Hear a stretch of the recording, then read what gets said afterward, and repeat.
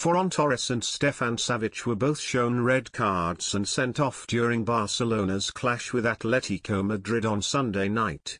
A crazy fight ensued between the two players towards the end of the match as the home side Atletico hunted for an equalizer. Barcelona got the lead in the game after Ousmane Dembélé found the net in the 22nd minute. Atletico players protested against the goal as they claimed that Gavi had gotten away with a foul in the goal's build-up. The goal was however allowed to stand.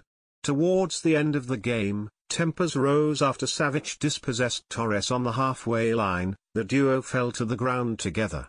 As play continued down the field, Torres appeared to have a yank at his opponent's tightly cropped hair. The Montenegrin took exception to this, momentarily appearing to get Torres into a headlock. Savic then shoved Torres off as they both got back to their feet, but the damage had been done. Both players were subsequently shown red cards and didn't complete the match. Following the 1-0 win, Barcelona is now 3 points clear at the top of the La Liga table.